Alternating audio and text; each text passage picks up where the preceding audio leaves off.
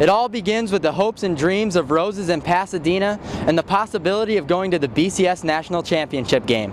But first, it begins here in the heart of downtown Chicago at the Big Ten Football Media Day. And although the Indiana Hoosiers may be an underdog to a lot of people, they still have the same goals and same dreams as all the rest. They want to spend their winter months preparing for a bowl game and possibly a BCS bowl game.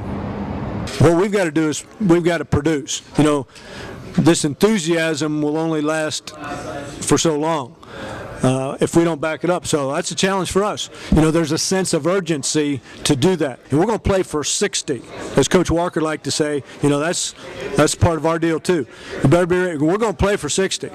And we just need to play better. We need to make the plays. And they'll do it once they start believing in not only themselves but the guy beside them.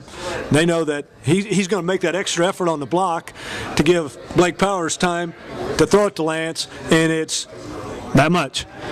And part of it's physical, but you got to believe you can do it before you can do it. Everybody wants to be a part of something that's winning, a part of something that's successful, and it's about to happen. So get down now or lay down. In Chicago, Chris Hopper, Hoosier Sports Night.